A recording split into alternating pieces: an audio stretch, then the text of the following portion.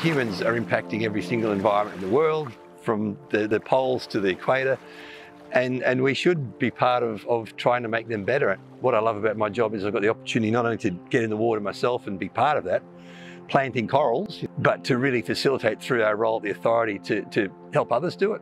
Neil Mattocks, I'm the coordinator of Reef Conservation Actions within the field management program here at the Great Barrier Reef Marine Park Authority. MARRS Reef Star is a hexagonal-shaped welded steel structure that is used to support fragments of coral to help regenerate areas of reef that have been damaged by a cyclone or some other disturbance. They've been used quite a lot in Indonesia already. The MARRS Corporation developed them over there to try and rehabilitate areas of reefs that have been damaged by blast fishing. And in Australia here now on the Great Barrier Reef, we're trying them out to see how they might help to rehabilitate areas of reefs that have been impacted by cyclones or other events, coral bleaching, that have resulted in areas of degraded reef.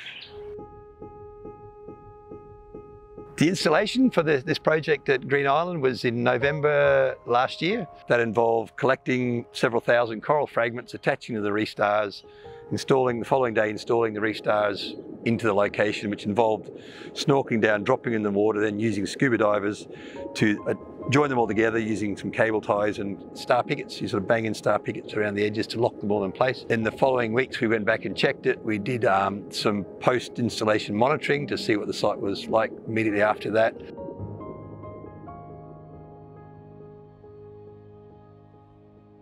It's been a really good opportunity for people that have a real concern about the Great Barrier Reef, that live and work on the Great Barrier Reef, a lot of the tourism operators, to be able to not only continue to try and interpret the reef and its health to visitors, but to be directly engaged in an activity where they can help to rehabilitate a small area of reef.